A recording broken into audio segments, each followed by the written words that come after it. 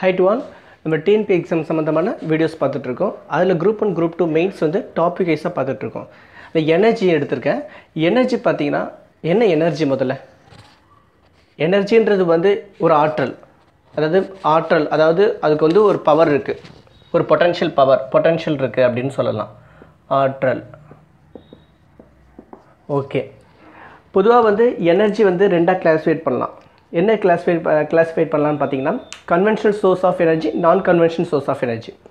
கன்வென்ஷனலா என்ன, நான் கன்வென்ஷனலா என்ன அப்படினு பாத்தீங்கன்னா கன்வென்ஷனல்னா மரபு, அதாவது பல காலமா நம்ம வந்து பயன்படுத்திக்கிட்டு இருக்கோம். நான் கன்வென்ஷனல் அப்படினு சொல்றது வந்து மரபு சாரா, அதாவது இப்போ ரீசன்ட்டா நம்ம வந்து பயன்படுத்திட்டு இருக்கோம்னு சொல்லலாம்.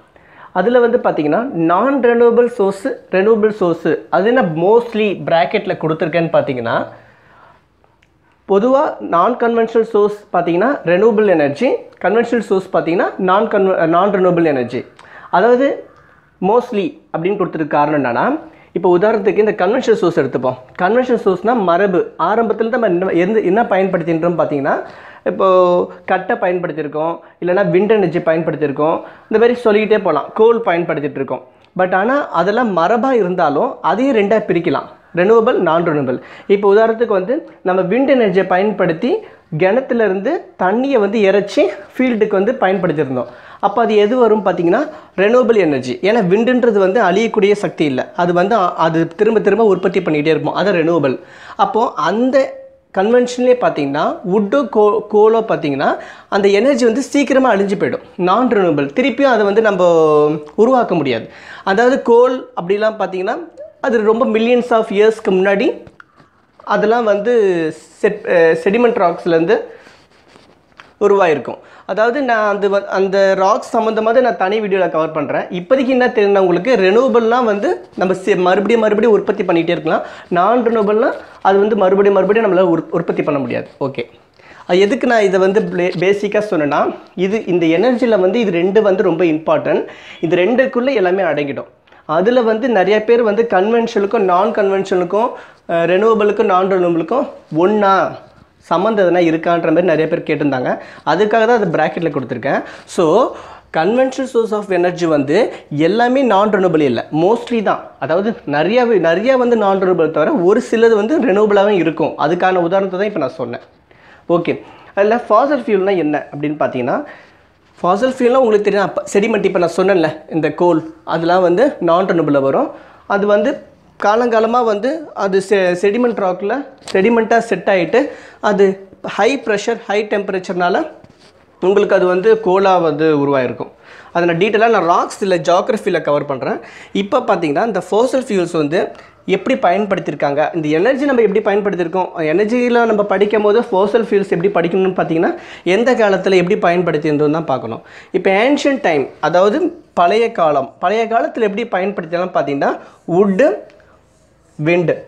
வுட்டுன்றது வந்து நம்ம ஹீட் எனர்ஜி, அதாவது இப்போ கூட வந்து நம்ம கிராமத்து சைட்லாம் பார்த்தீங்கன்னா ஹீட் எனர்ஜி, அடுப்பில் வந்து கட்டை வச்சு ஹீட் பண்ணி நம்ம வந்து சாப்பாடு செஞ்சிட்ருக்கோம். அது ஒரு எனர்ஜி தான். ஆற்றலை எப்படி பயன்படுத்துறது தான் இது பார்க்கணும் தவிர நீங்கள் ஆற்றலாம் ஒன்று ஆட்டோமொபைல்ஸ் மட்டும் உங்கள் மைண்ட் செட்டில் வரக்கூடாது. ஓகே, விண்டுன்றது வந்து நான் ஏற்கனவே சொன்ன மாதிரி டேக்கன் வாட்டர் ஃப்ரம் வெல். அதாவது அந்த காலத்தில் வந்து வெரிகேஷன்லாம் பார்த்தீங்கன்னா உங்களுக்கு வந்து விண்ட் எனர்ஜி பயன்படுத்தி ஃபீல்ட்ஸை வந்து இரிகேஷன் பண்ணியிருந்தாங்க. ஓகே, அதாவது first பயன்படுத்திடுச்சு. Okay, exploitation of goal lead to industrial revolution. This lead to better life, demand increased, meet by Fasal fuels, அதாவது கோல் அண்ட் பெட்ரோலியம். இல்லை ஹிண்ட் மாதிரி தான் நான் கொடுத்துருக்கேன். இந்த பாயிண்ட்ஸ்லாம் பார்த்தோன்னே உங்களுக்கு வந்து ஸ்டோரிஸ் ஞாபகம் வரணும். அதாவது நம்ம எப்போ வந்து சரி, அதுக்கப்புறம் ஏன்ஷியன்ட் டைமில் இது ரெண்டை பயன்படுத்தணும். அப்புறமேட்டு காலங்கள் மாறிக்கிட்டே இருந்தது. எக்ஸ்ப்ளாய்டேஷன் ஆஃப் கோலை பற்றி நமக்கு தெரிய ஆரம்பிச்சது. அந்த கோல் அதிகமாக வந்து நம்ம எக்ஸ்ப்ளாய்ட் பண்ணோம், அதாவது அதிகமாக நம்ம வந்து ஜென்ரேட் பண்ணோம். அது மூலயமா என்ன ஆச்சுன்னா இண்டஸ்ட்ரியல் ரெவல்யூஷன் வந்து உருவாச்சு.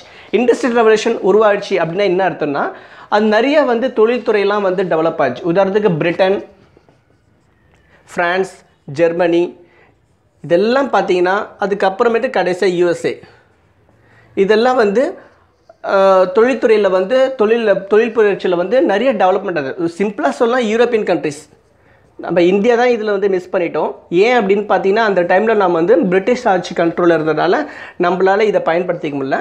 பட் இப்போ வந்து நம்ம சர்வீஸ் செக்டர்ன்ற ஐடி ரெவல்யூஷனை நம்ம வந்து என்ன சொல்கிறது பயன்படுத்திக்கிட்டு இருக்கோம். வேர்ல்டுலேயே செகண்டில் இருக்கோம் நம்ம சர்வீஸ் செக்டரில். எனிவே நான் அதெல்லாம் டீட்டெயிலாக உங்களுக்கு அப்புறம் சொல்கிறேன்.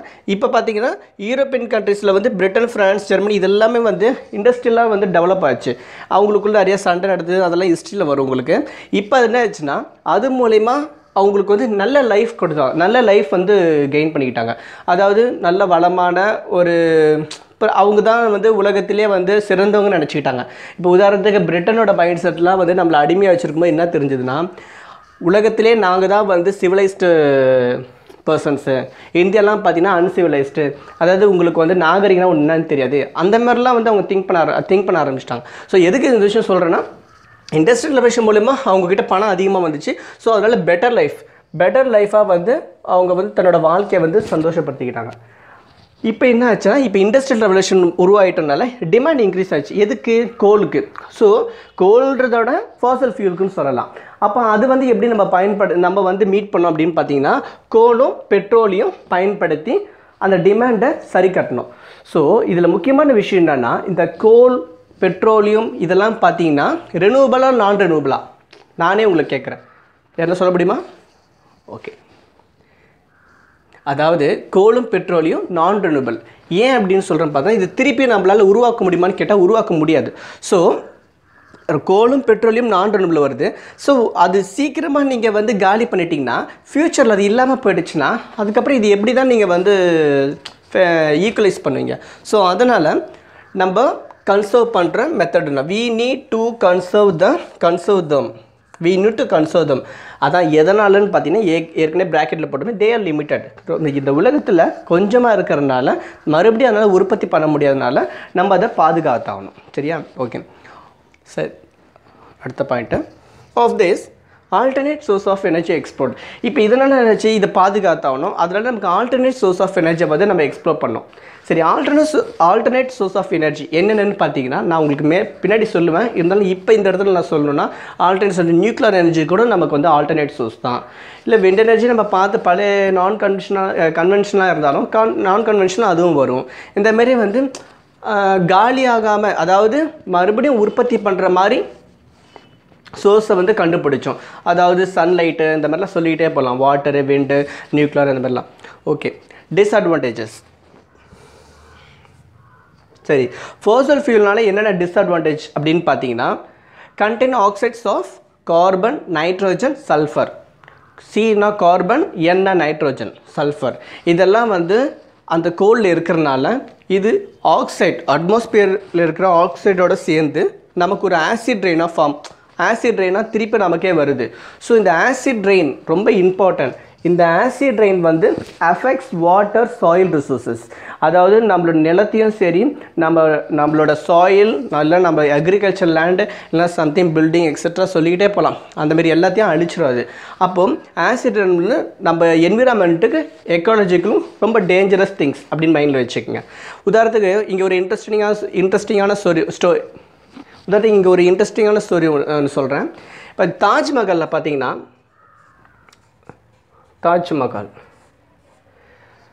சம் இயர்ஸ் ஆகும் தாஜ்மஹாலில் வந்து ஒரு ஓட்டை விழுந்துச்சு. எப்படி விழுந்துச்சுன்னு பார்த்தீங்கன்னா இந்த ஆசிட் ரெயின்லாம் தான். சுற்றி இருக்கிற இண்டஸ்ட்ரி மூலயமா அந்த இடத்துல வந்து ஆசிட் ரெயின் ஃபார்ம் ஆகி திருப்பி ஆசிட் ரெயின் மழையாக வந்ததுனால தாஜ்மஹாலில் ஓட்டை விழுந்துச்சு. சரி, தாஜ்மஹாலில் ஓட்டை விழுந்தோடனே அதை அடைக்கிறதுக்கு நம்ம இந்தியன் கவர்மெண்ட்டு என்னென்னமோ பண்ணுச்சு. பட் ஆனால் பண்ண முடியல, அதை அடைக்க முடியல. சரி, உடனே வந்து அந்த குறிப்புகள்லாம் இருக்கும் பார்த்தீங்களா, அந்த காலத்தில் வந்து குறிப்புகள் வந்து எழுதி வச்சுருந்தாங்க, இந்த தாஜ்மஹால் என்ன ஆச்சுன்னா என்ன பண்ணோம் அப்படின்னு சொல்லிட்டு. ஸோ அந்த குறிப்பை பார்த்து அந்த தாஜ்மஹாலில் வந்து சில்வரை கொஞ்சம் உருக்கி அடைச்சிங்கன்னா இது சரியாக போய்டும்னு சொன்னாங்களாம். ஸோ அதேமாரி பண்ணி அதை அடைச்சிட்டாங்க. எதுக்கு இந்த இடத்துல இந்த விஷயத்த சொல்கிறேன்னா உங்களுக்கு ஆசிட் ரெயின்னா எவ்வளோ டேஞ்சர்ன்றதுக்காக நான் சொல்ல வரேன். ஸோ ஒரு நல்ல ஒரு மோனுமெண்ட்ஸு நம்மளால் பார்த்துக்கணும் அப்படின்னா இதிலேருந்து நம்ம பாதுகாத்தாகணும். ஓகே, க்ரீன் ஹவுஸ் கேஸ் எஃபெக்ட்னால் என்னென்னு உங்களுக்கு தெரியும். என்னது? அதாவது பூமி ஹீட் ஆகிறது, எர்த்தோட டெம்பரேச்சர் இன்க்ரீஸ் ஆகிட்டே வரும்.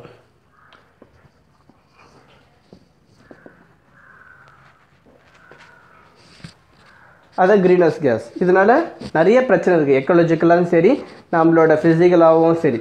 அதாவது எக்கோலஜிக்கலாக வந்து பிளான்ட்ஸ் அனிமல்ஸ்லாம் இறந்துடும்.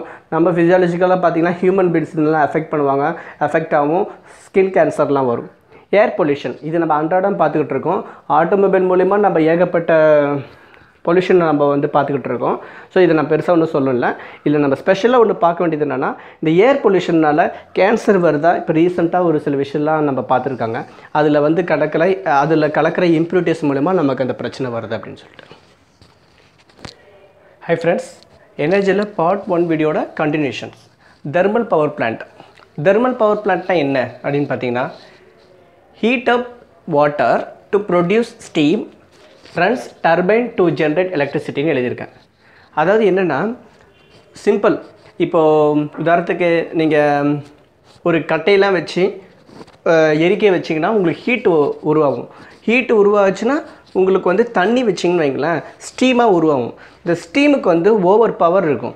அந்த ஸ்டீம் வந்து மூமெண்ட்ஸ்லேயே இருக்கும். அதாவது அதோட ஏர் மாலிகுல்ஸ்லாம் பார்த்திங்கன்னா மூமெண்ட்ஸ்லேயே இருக்கும். ஸோ அது மூலிமா ஒரு டர்பைன் வச்சோம்னா, அதாவது டர்பைன்றது என்னென்னு பார்த்தீங்கன்னா அது ஒரு வீல் மாதிரி இருக்கும். அந்த டர்பைன் வச்சோன்னு பார்த்தீங்கன்னா அது சுற்ற ஆரம்பிக்கும். அதோட ஏர் அந்த ஃபோர்ஸான ஏர் மாலிகுல்ஸ்னால அது மூவ் பண்ணி நமக்கு எலக்ட்ரிசிட்டி ஜென்ரேட் பண்ண முடியும். ஸோ அதுதான் இங்கே சிம்பிளாக எழுதியிருக்கேன். ஹீட் அப் வாட்டர். அதாவது பொதுவாக தெர்மல் பவர் பிளான்ட் வந்து வாட்டரை பயன்படுத்தி அதை வந்து ஹீட் பண்ணுறாங்க. தெர்மல் பவர் வந்து கோல், அதாவது இங்கே போட்டிருக்கேன் ஆஃப் திஸ். இந்த ஹீட் அப் பண்ணுறேன்னா யூஸ் ஃபோசல் ஃபியூல்ஸ், அதாவது கோல், பெட்ரோலியம், நேச்சுரல் கேஸ். அதாவது இது மூணுமே பயன்படுத்தி வாட்டரை ஹீட் பண்ணோம்னா அந்த ஹீட் எனர்ஜியை வச்சு ஸ்டீம் உருவாகும். இந்த ஸ்டீமை பயன்படுத்தி நம்ம டர்பைனை சுற்றி நமக்கு எலக்ட்ரிசிட்டியாக உற்பத்தி செய்கிறோம். இதை தான் அங்கே எழுதியிருக்கேன். எனிவே இதை வந்து நீங்கள் ஹிண்ட் மாதிரி எடுத்துக்கிட்டு இதை தான் நீங்கள் டிஸ்கிரிப்டிவ் எழுதணும். More efficient then water and பெட்ரோலியம்னு எழுதியிருக்கேன். அதாவது அதில் டிஸ்டன்ஸ் ப்ராக்கெட்டில் போட்டிருக்கேன்னு பார்த்தீங்கன்னா, டிஸ்டன்ஸ் இப்போ உதாரணத்துக்கு கோலும் பெட்ரோலியம், இப்போ கோல்லாம் பார்த்தீங்கன்னா டன் கணக்கில் இருக்கும். அதெல்லாம் வந்து நமக்கு வந்து லைட்டஸ்ட்டு பார்ட்டிகல்ஸ்னால நீங்கள் அதிகமாக அதாவது அதோட டிரான்ஸ்போர்ட் சார்ஜ் வந்து ஒரு இடத்துக்கு கொண்டு போனால் அதிகமாக நமக்கு தேவைப்படுது. இதுவே கோல் இருக்கிற இடத்துலையோ பெட்ரோல் இருக்கிற இடத்துலையோ நம்ம இண்டஸ்ட்ரி வச்சிட்டோம்னா, அதாவது பிளான்ட், இங்கே வந்து நம்ம பிளான்ட்டுன்னு சொல்லுவோம் எல்லாமே பார்த்தீங்கன்னா, ஃபேக்ட்ரிஸ் பார்த்தீங்கன்னா இந்த இடத்துல பயன்படுத்துறது. அங்கே வந்து அந்த கோல் இருக்கிற இடத்துலையும் பெட்ரோல் இருக்கிற இடத்துலையும் இந்த பிளான்ட்டை நம்ம ரெடி பண்ணிட்டோம்னா நமக்கு இந்த டிஸ்டன்ஸ்க்கு கொண்டு போகிற சார்ஜ் குறையும். ஸோ அது மூலிமா நீங்கள் எஃபிஷியண்ட்டாக, அதாவது மினிமம் சார்ஜ் தான் வந்து நீங்கள் செலவு பண்ணுற மாதிரி இருக்கும். அதுதான் இங்கே கொடுத்துருக்கேன். More efficient then goal and petroleum. Okay, of this many plant setup near oil and full. இதனால தான் இப்போ நான் சொல்லிட்டேன் நான். அதனால தான் வந்து ஆயில் அண்ட் கோல் ஃபீல்ட்ஸ்லாம் பார்த்தீங்கன்னா எங்கே இருக்கோ அந்த இடத்துல தெர்மல் பிளான்ட்டை நம்ம வைப்பாங்க. நீங்கள் இண்டஸ்ட்ரியல் மேப் ஆஃப் தமிழ்நாடோ இல்லை இண்டஸ்ட்ரியல் மேப் ஆஃப் இந்தியாவை எடுத்து பார்த்தீங்கன்னா நமக்கு போர்ஷன் இருக்குது, நான் நடத்துவேன். தமிழ்நாடு இந்தியாவும் பார்த்தீங்கன்னா உங்களுக்கு தெரியும் எங்கெங்கெல்லாம் கோல்டும் ஆயில் ஃபீல்ட்ஸும் இருக்கும், அங்கெல்லாம் நமக்கு தெர்மல் பிளான்ட் இருக்கும். எதுக்காகனா நமக்கு இந்த டிஸ்டன்ஸ் மூலிமா டிரான்ஸ்போர்ட் சார்ஜ் அதிகமாக இருக்கிறத குறைக்கிறதுக்காக இந்த மாதிரி பண்ணுறாங்க. ஓகே, தெர்மல் பவர் பிளான்ட்டில் பார்த்தீங்கன்னா மோஸ்ட்லி இதுதான். இதில் வந்து என்விரான்மெண்ட்டுக்கு என்னென்னலாம் பிரச்சனை வருதுன்னு சொல்லிட்டு ஃபஸ்ட்டு வீடியோவில் நான் கவர் பண்ணேன். அதாவது air pollution, green case effect, acid rain etcetera. இதெல்லாம் நீங்கள் அதில் ஆட் பண்ணிக்கணும். ஃபாசல் ஃபியூல்ஸ்ன்னு சொல்லிட்டு அங்கே நான் சொன்னாலும் மோஸ்ட்லி நம்ம ஃபாசல் ஃபியூல்ஸ் எதில் பயன்படுத்துகிறோம்னு பார்த்தீங்கன்னா ஆட்டோமொபைல்ஸ்லையும், அதாவது ஆட்டோமொபைல்ஸில் இந்த வண்டிகள்லாம் நம்ம பெட்ரோலாக பயன்படுத்திகிட்டு இருக்கலாம், அது இல்லைன்னா இந்த மாதிரி தெர்மல் பவர் பிளான்ட்டு. அதில் வந்து நான் ஏற்கனவே சொன்ன மாதிரி கோல், பெட்ரோலியம், நேச்சுரல் கேஸ்லாம் இப்போ ரீசெண்டாக நேச்சுரல் கேஸ்லாம் பயன்படுத்திகிட்டு இருக்காங்க. ஓகே, செகண்ட் ஒன் பார்த்தீங்கன்னா ஹைட்ரோ பவர் பிளான்ட். ஹைட்ரோ அங்கே இருக்குது பாருங்கள். தெர்மல்லாம் இங்கே சொல்ல மறந்துட்டு, டெர்மல்லாம் ஹீட் எனர்ஜி. அப்போ ஹீட் வந்து கோல் மூலிமா வருது. ஹைட்ரோனா வாட்டர் எனர்ஜி. வாட்டரை பயன்படுத்தி நம்ம வந்து எப்படி வந்து பவர் ஜென்ரேட் பண்ணுறோன்னு தான் பார்க்குறோம். Okay, kinetic energy of flowing water R potential energy of water at a height into electricity அப்படின்னு போட்டிருக்கேன். அதாவது கைனட்டிக் எனர்ஜினா என்ன, பொட்டன்ஷியல் எனர்ஜினா என்ன, இது ரெண்டும் நமக்கு தெரிஞ்சிருக்கணும். உதாரணத்துக்கு கைனட்டிக் எனர்ஜினா ஒரு பார்ட்டிக்கல் மூவ்மெண்ட்லேயே இருந்துச்சுன்னா அது கைனட்டிக் எனர்ஜி. ஒரு பார்ட்டிக்கிள் வந்து ஸ்டேஷ்னரியாக இருக்குது, ஆனால் வந்து சம் கிராவிடேஷனல் ஃபோர்ஸ் மூலிமா அது அப்படியே நிலையாக இருக்குது ஒரு ஹைட்டில் அப்படின்னு பார்த்தீங்கன்னா அது பொட்டன்ஷியல் எனர்ஜி. உதாரணத்துக்கு இப்போது இந்த மார்க்கர் வச்சுப்போம். இந்த மார்க்கர் வந்து இப்போ மூமெண்ட்லேயே இருக்குதுன்னு பாருங்களேன். இந்த மூமெண்ட்லேயே இருந்துச்சுன்னா அது வந்து கைனடிக் எனர்ஜி. இப்போ இதுவே இந்த மார்க்கர் இந்த ஹைட்டில் நான் இப்படியே பிடிச்சிக்கிட்டே இருக்குன்னு வைங்களேன், இது மூமெண்ட்டில் இல்லை, பட் ஆனால் இதுக்கு ஏதோ ஒரு சக்தி இருக்குது, அந்த சக்தி மூலிமா தான் அது விழாமல் இருக்குது, அதுதான் பொட்டன்ஷியல் எனர்ஜி. ஆனால் இப்போ நான் இந்த கையை எடுத்துட்டேன்னா விழுந்துருது கீழே. ஸோ இந்த மூமெண்ட்டில் இருக்குது பார்த்தீங்கன்னா இது கைனடிக் எனர்ஜி. அப்போ ஒரு பொட்டன்ஷியல் எனர்ஜி வந்து கைனடிக் எனர்ஜியாக மாற்றிடலாம், ஒரு கைனடிக் எனர்ஜியாக திருப்பி பொட்டன்ஷியல் எனர்ஜியாக நான் மாற்றலாம். இதை பயன்படுத்தி தான் நம்ம ஹைட்ரோ பவர் பிளான்ட்டை நமக்கு வந்து எலக்ட்ரிசிட்டியாக கன்வெர்ட் பண்ணுறோம். இப்போ நான் அதை டீட்டெயிலாக சொல்லிட்டேன் நான். இப்போது இங்கே பார்த்தீங்கன்னா தீஸ் பிளான்ட்ஸ் அசோசியேட் வித் டேம்ஸ் அப்படின்னு போட்டிருக்கு. அதாவது இந்த பிளான்ட் எங்கெங்கெல்லாம் நம்ம உருவாக்கணுமோ அங்கெங்கெல்லாம் டேம்ஸும் கட்டணும். ஏன் அப்படின்னு பார்த்தீங்கன்னா இப்போ தானே நான் சொன்னேன், கைனடிக் எனர்ஜியை பொட்டன்ஷியல் எனர்ஜியாக மாற்றுறதும் பொட்டன்ஷியல் எனர்ஜி கைனடிக் எனர்ஜியாக மாற்றுறதும் பண்ணால் மட்டும்தான் நம்ம இந்த மாதிரி ஒரு, அதாவது energy neither created not destroyed அப்படின்னு ஃபிசிக்ஸில் படிச்சிருப்பீங்க. அதாவது ஆற்றலை வந்து உருவாக்கவும் முடியாது அழிக்கவும் முடியாது. அப்போது இந்த ஆற்றலை கன்வெர்ட் தான் பண்ண முடியும். இந்த எனர்ஜிலேருந்து இந்த எனர்ஜியை கன்வெர்ட் பண்ணலாம், திருப்பி இந்த எனர்ஜிலேருந்து இந்த எனர்ஜியை கன்வெர்ட் பண்ணலாம். இந்த எனர்ஜி இந்த கன்வெர்ட் பண்ணும்போது எலக்ட்ரிசிட்டி எனர்ஜியும் கன்வெர்ட் பண்ணலாம். அப்படி தான் இதை பயன்படுத்துகிறோம். இப்போது ஹை ரைஸ் ஆஃப் டேம்ஸ், அதாவது டேமை உருவாக்கிட்டோம்னா constructed on the river to obstruct the flow of water collects water in the receiver. அதாவது டேம்ஸை கட்டிட்டோம்னா அதுக்கு அதாவது ஒரு ரிவர் போய்கிட்டே இருக்குது, அந்த ரிவர் நடுவில் ஒரு டேமை கட்டணும்னா அப்போ ஓடிக்கிட்டு இருக்கிற ரிவர்லாம் வந்து ஓடிக்கிட்டு தண்ணினாது கைனடிக் எனர்ஜி. அந்த கைனடிக் எனர்ஜி அப்படியே அந்த டேமில் வந்து தேங்கி நிற்கும், அதுதான் பொட்டன்ஷியல் எனர்ஜி. அந்த பொட்டன்ஷியல் எனர்ஜி வந்து இந்த கலெக்ட்ஸ் வாட்டர் இந்த ரிசர்வர், வாட்டர் வந்து பொட்டன்ஷியல்ஸாக உருவாயிடுது. ஸோ அதுதான் இங்கே ப்ராக்கெட்டில் போட்டிருக்கேன், kinetic energy into potential energy. Okay, தென் அதுக்கப்புறம் பார்த்தீங்கன்னா இப்போ ஒரு பொட்டன்ஷியலை கிரியேட் பண்ணிட்டோம். இந்த இடத்துல ஒரு பைப்புங்களை வச்சு through pipes to the turbine at the bottom of the dam. அதாவது டேம் கீழே பைப்ஸ்லாம் இருக்கும், பைப்ஸ் மூலயமா அங்கே டர்பைன் வச்சுருக்காங்க. அந்த டர்பைனை சுற்றி, டர்பைனை இருக்குன்னு சொன்ன மாதிரி அது ஒரு வீல் மாதிரி, அதை சுற்றும் போது நம்ம எலக்ட்ரிசிட்டி உருவாகும். அதை சுற்றி நம்ம எலக்ட்ரிசிட்டி உருவாக்குறோம். ஸோ இந்த இடத்துல potential energy converts to kinetic energy. ஏன்னா மூமெண்ட்டில் இருக்குல்ல வாட்டர், அந்த மாதிரி பயன்படுத்தி தான் நம்ம ஹைட்ரோ பவர் பிளான்ட்டில் எலக்ட்ரிசிட்டியை தயாரிக்கிறோம். ஓகே, டிஸ்அட்வான்டேஜஸ், இதில் நம்ம டிஸ்அட்வான்டேஜ் எல்லாம் பார்த்தோம், அட்வான்டேஜஸும் ஒரு சிலர் பார்த்தோம். இப்போ இதுலேயும் அதே மாதிரி டிஸ்அட்வான்டேஜஸ் என்ன தான். இது வந்து அட்வான்டேஜ்னால் இது ரொம்ப முக்கியமானது என்னன்னு பார்த்தீங்கன்னா இது ரெனியூவபிள். அதாவது வாட்டர் இருக்கிற வரையும் நமக்கு பிரச்சனையே இல்லை, அழியிறதே இல்லை, திரும்ப திரும்ப உருவாக்கிட்டே இருக்கும். ஸோ ரெனியூவபிள் எனர்ஜி இது. ஓகேவா, இங்கே பாருங்கள், ரெனியூவபிள் எனர்ஜி நான் இங்கே சொன்னாலும் இது நான் கன்வென்ஷனலாக கேட்டால் கன்வென்ஷனல். நான் அங்கே சொல்லியிருப்பேன் ஃபஸ்ட்டு வீடியோவில், நான் renewable energy or conventional energy, நான் கன்வென்ஷனல்னா ரெனியூவபிள் எனர்ஜி சொல்லியிருப்பேன்.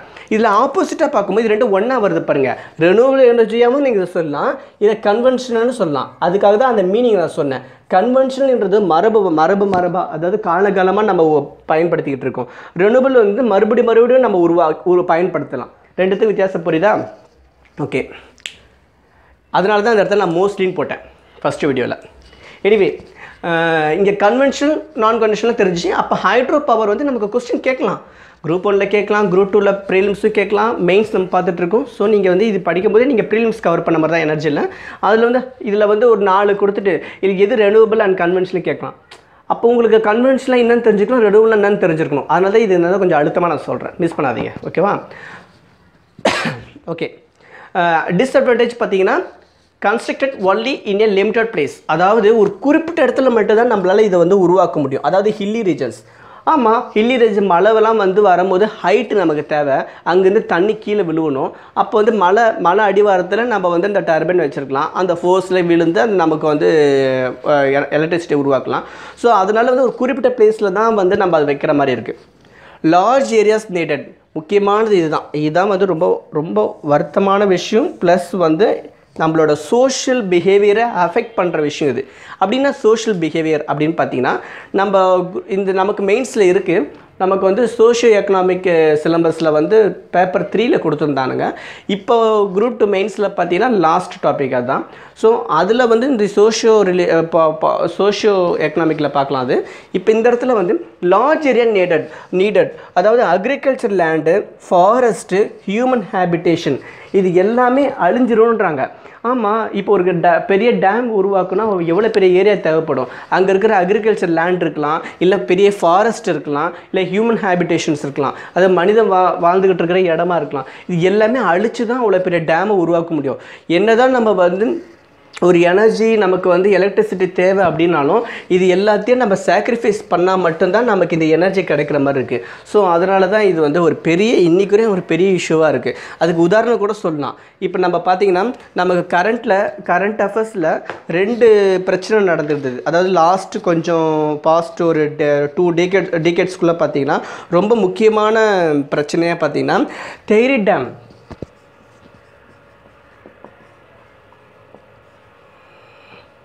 கங்கா தெஹ்ரி டேம், அதாவது கங்காவில் இருக்குது. கங்காவில் வந்து இந்த தெஹ்ரி டேம் கட்டும்போது ரொம்ப பிரச்சனை பண்ணாங்க. ஏன்னா ஏற்கனவே நான் சொன்ன மாதிரி எக்காலஜிக்கலும் சரி, அங்கே இருக்கிற ஹியூமன் ஹேபிடேஷனும் சரி, ரெண்டுமே பெரிய சேதம் வந்து சேதப்படுத்தினா மட்டும்தான் அந்த டேமை உருவாக்கணுன்ற மாதிரி இருந்துச்சு. ஸோ அதனால் அங்கே மக்கள் புரட்சி அது மாதிரிலாம் நிறைய என்விரான்மெண்டலிஸ்ட்லாம் வந்து ரொம்ப பிரச்சனை பண்ணாங்க. ஸோ ஃபைனல் கட்டிட்டாலும் இந்த மாதிரி ஒரு பெரிய சாக்ரிஃபைஸ் பண்ணால் தான் அந்த மாதிரி ஒரு டேமே உருவாகிற மாதிரி இருக்குது. இப்போ ரீசெண்டாக பார்த்தீங்கன்னா Sardar Sarovar dam project Narmada. Sardar Sarovar dam project வந்து நர்மதாவில் இருக்குது. அந்த நர்மதாவில் வந்து நீங்கள் வந்து பார்த்தீங்கன்னா லாஸ்ட் 2 டேக்கேட்ஸாக வந்து அங்கே ஒரே பிரச்சனை தான் இருந்தது. இந்த நர்மதா ஒரு NGOs கூட அதுக்காக ரொம்ப பாராட்டினாங்க. மேதா பட்கர்னு சொல்ல ஒரு மேடம் இருக்காங்க. அவங்களாம் அதுக்காக வந்து ரொம்ப கஷ்டப்பட்டாங்க. ஸோ ஃபைனலாக நர்மதா டேம் மூலமா நிறைய பேருக்கு நல்லது நடக்குது. அங்கே நிறைய பேருக்கு வந்து இது வந்து எங்கன்னா குஜராத், இது உத்தரகாண்ட். இப்போ இது எதுவும் நல்லது, அந்த சுற்றி இருக்கிற இடத்துக்குலாம் பார்த்தீங்கன்னா ரொம்ப நல்லது நடக்குது. இருந்தாலும் நிறையா வந்து சாக்ரிஃபைஸ் பண்ணாங்க. அதாவது அக்ரிகல்ச்சர் லேண்டாலும் சரி, ஃபாரஸ்ட்டாக இருந்தாலும் சரி, ஹியூமன் ஹேபிடேஷனாக இருந்தாலும் சரி. ஓகே, அதுக்கப்புறம் சரி எக்காலஜிக்கலாக இதுக்கு என்ன பிரச்சனை அப்படின்னு பார்த்தீங்கன்னா submerged vegetation releases methane case. அதாவது இப்போது அந்த இடத்துல ஒரு பெரிய காடை அழிக்கிறாங்க. இப்போ தண்ணி வந்து அந்த காடு மேலே தான் இருக்குது. ஸோ அந்த காடு மேலே இருக்கும்போது கீழே இருக்கிற பிளான்ட்ஸ்க்கெலாம் வந்து இப்போ ஆக்சிஜன் கிடைக்குமான்னு கேட்டிங்கன்னா கிடைக்காது. ஏன் அப்படின்னு பார்த்தீங்கன்னா தண்ணியில் முழுகிடுச்சு. அதான் சப்மர்ஜ்ட் வெஜிடேஷன் சொல்லியிருக்கேன்.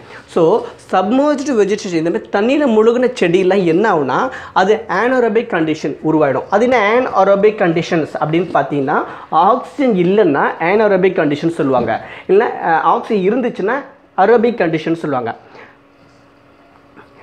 அதனால் இப்போது அந்த ஆனரோபிக் கண்டிஷன் மாதிரி உருவாயிடுச்சு. ஸோ அதனால் வந்து அந்த பிளான்ட்ஸ்லாம் அழியுது. அந்த அழிஞ்சி ராட்ஸ், அதாவது அழியுது, ராட்ஸ்ன்னு சொல்லுவாங்க இங்கிலீஷில். அந்த அழிஞ்ச உடனே மீத்தன் கேஸ் உருவாகுது. அந்த மீத்தன் கேஸ் பார்த்தீங்கன்னா க்ரீன் ஹவுஸ் கேஸ் எஃபெக்ட், அதாவது கார்பன் டை ஆக்சைடு மாதிரி இதுவும் ஒரு கேஸு. அது ரொம்ப டேஞ்சரான கேஸு. 10,000 மடங்கு வந்து ரொம்ப டேஞ்சர் கம்பேர்ட் டு CO2. எதுக்கு இந்த விஷயம் சொல்கிறேன்னா மீத்தேன் அவ்வளோ டேஞ்சர்.